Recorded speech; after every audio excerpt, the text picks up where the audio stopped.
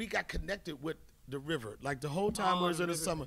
And I tell people, they like, how do you feel about Hollywood? I'm like, fuck Hollywood, man. I was like, I found a replacement for Hollywood, and the replacement for Hollywood was nature. It was easy shit. And we was living so fucking simple. That last summer was just the best, man. Like, there was summer camp, man, in Yellow Springs. It was just something I'll never forget because anxiety was at an all-time high. My girlfriend was breaking up for me. I was losing my hair. You was going through it. I was going through some shit.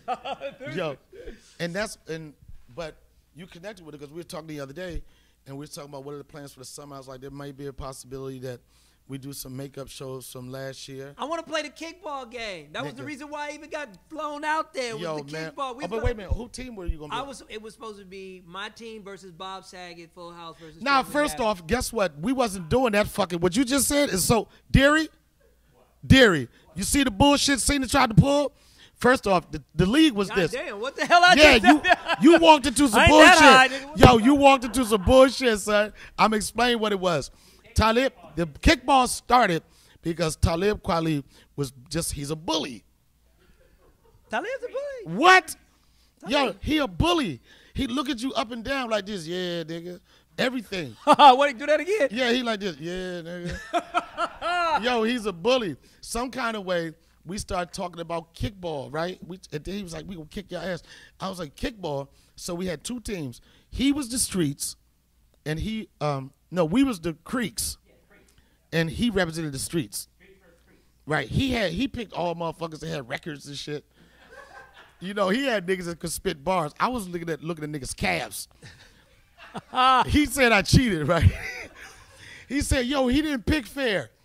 I was picking people that I knew and stuff. He was picking people by their calf muscles. I love my man 40. I looked at nigga calves. I was like, you ain't on our teams. He was like, yo, son, word to mother. I was like, word to mother. Get the fuck over there with the streets. And we kicked the fucking streets ass 3 games in a row. Score was like 14-13. We was murdering these motherfuckers, right? They still wouldn't surrender, right?